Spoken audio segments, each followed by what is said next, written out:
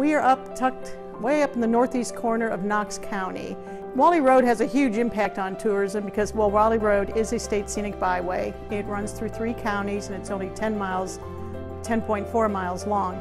The businesses there were saying the pavement was done in Holmes and Ashland counties, but not in the Knox County area, and that they felt that people were not coming on into the Knox County portion of Wally Road to the businesses, that it was not helping businesses, it was probably restricting business development and the tourism in that part of the county. A big part of our economy is tourism. Even though we have agriculture and other things, it's a big part. It brings in taxes, local taxes.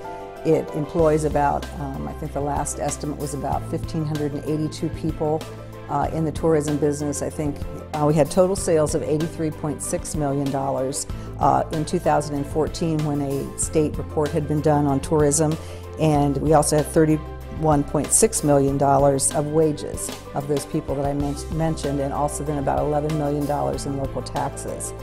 They have come in, they've been working on it diligently. They've put in a lot of culverts for better drainage, trimmed the trees back, we would get a lot of limbs down, and they're going to be widening sections. We're going to get a lot more tourism coming in from this end of the county, and people are going to feel safer in their vehicles. Wally Road is lined with campgrounds, canoe liveries, horseback riding facilities. There's independent villages, there's stores.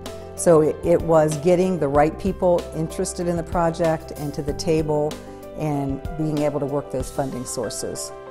Knox County is great. We hope that people will travel through Wally Road and come on into Knox County and visit our other villages and particularly Mount Vernon. But I think that area is it's vital to what we need to do here in Knox County to attract tourists. So we're just excited that it's finally coming together and being done.